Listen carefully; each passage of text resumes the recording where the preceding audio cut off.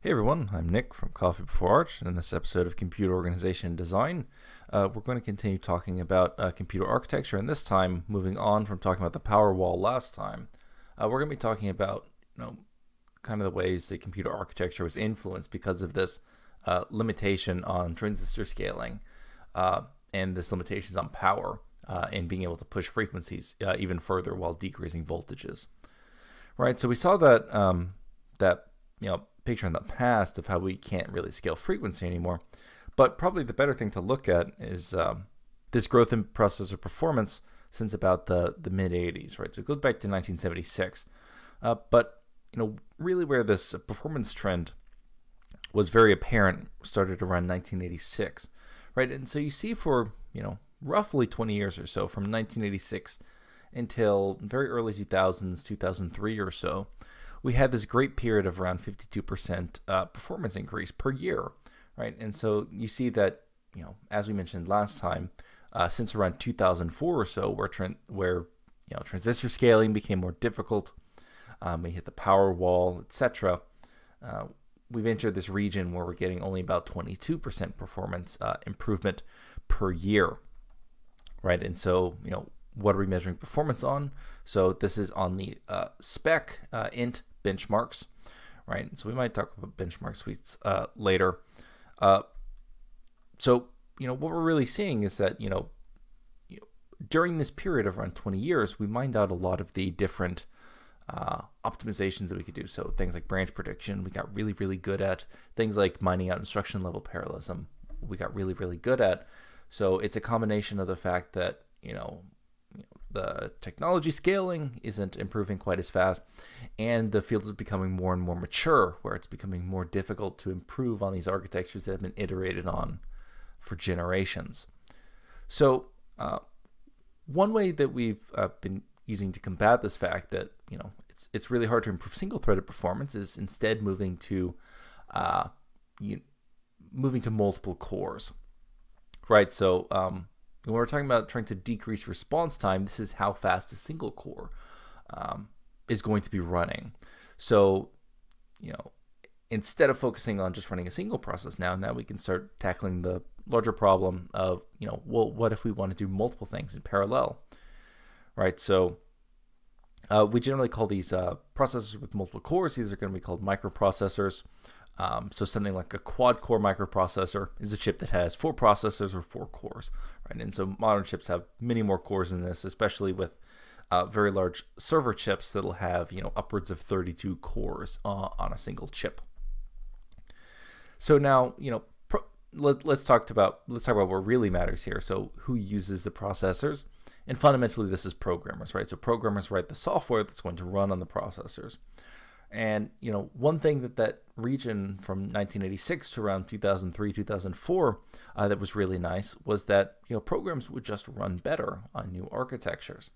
And the problem with decreasing single-threaded performance is that those same programs aren't going to be running faster and faster and faster, at least at the same pace as they used to. So programmers can't expect as much free improvement just by increases in, say, clock frequency, right?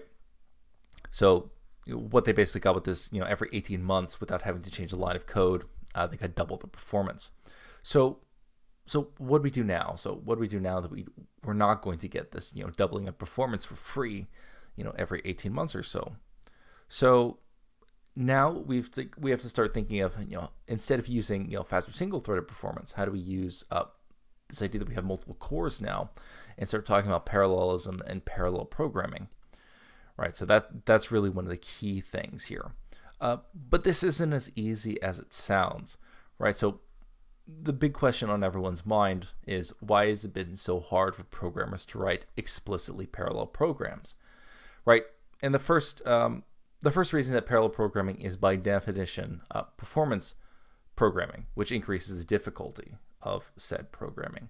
And the reason why is because a lot of times when we're trying to do performance programming, what the programmer has to understand now is exactly how their code is interacting with the underlying hardware, right? And this can be very difficult, especially because hardware vendors don't typically tell you what they're doing underneath, or they generally kind of obfuscate what's going on in the underlying hardware, right? But fundamentally, you need some of that information, and how you get that information can either be through micro benchmarking to try to explicitly figure out what a specific part of a processor is doing, and it's a very time intensive iterative process just to optimize certain parts of the program. Normally what an application developer would like to do is to kind of be hands off and to just think about things in terms of the software layer and not have to think about things in terms of the hardware layer. So that's going back to this idea of having different abstractions.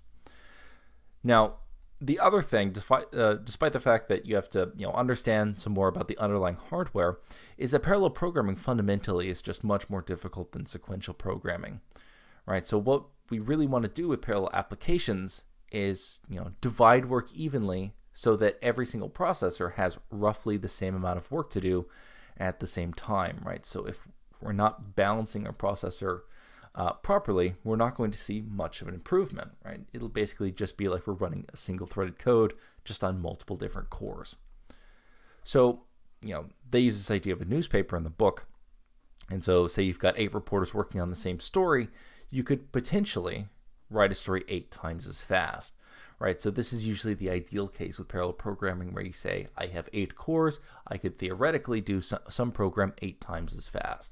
But there's a lot of things that go into this. So, so to achieve this increased speed in this example, you would need to, of course, break up the tasks so that each reporter has something to do. Generally, we call this decomposition, right? And then we must schedule the subtasks, right? So we have to, after we break up our tasks into subtasks, we've got to say, this is what everybody's going to do.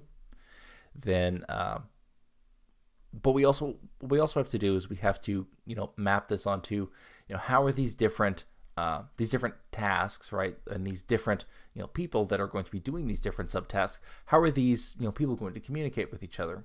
So it's very unlikely that in every single application all the subtasks will be 100% independent of each other and they can all run without talking with each other. In real applications, there's going to be some communication, and a lot of times what these applications are bottlenecked on, especially once you start getting to giant database and supercomputer level software, or even data center level software, it turns out that this things like communication and synchronization overheads, when you've got massive distributed systems, these tend to start outweighing some of the bottlenecks that you think are the most important when it comes to normal single-threaded code. Right, and so as you can kind of see here, even with this simple example, and even things like there's specific things that you can't possibly get around. So in this example of having 8 reporters all working on the same story, you can't write the conclusion for the story before the entire body of the story is written. So fundamentally, that thing can't be done in parallel with the others, and that's what really makes despite the fact that we've got multi-core, and theoretically we could have things 8 times as fast, the software often doesn't map directly to the processors in such an easy fashion. So that's really kind of the landscape and where a lot of computer architecture has moved. This isn't to say that single-threaded performance isn't important. Single-threaded performance is still massively important, but a lot of work that goes on nowadays deals with effectively using these massive multi-core processors that we have. Now, in the remaining of this series, we're going to be talking about, parallelism and instructions, parallelism and computer arithmetic. So this is more talking about, what do computers do as far as, the actual calculations they perform with the instructions. And then we, talk about things like pipelining and using things like branch prediction in order to improve our pipelines. One of the most important things we'll talk about starting in chapter 5 is the actual memory hierarchy itself. So of course we want to interact with memory, but it turns out that the memory system can be rather tricky to work with, right? And then through some of the other appendices, we'll go into some more contemporary issues, including heterogeneous architectures. So your CPUs interacting with things like accelerators like GPUs, right, which are commonly used for graphics, but more recently, in the past 10 years or so, they've taken a pretty strong market in terms of general purpose programming, right? It's leading to this idea of GPU, or general purpose graphics processor units. But that's going to do it for this episode. Next time we'll go ahead and look at this benchmarking of the Intel Core i7 processor to get a better idea of how benchmarking of an actual processor would go about. Feel free to check out any of the other code for any of these series at github.com/coffeebeforearch.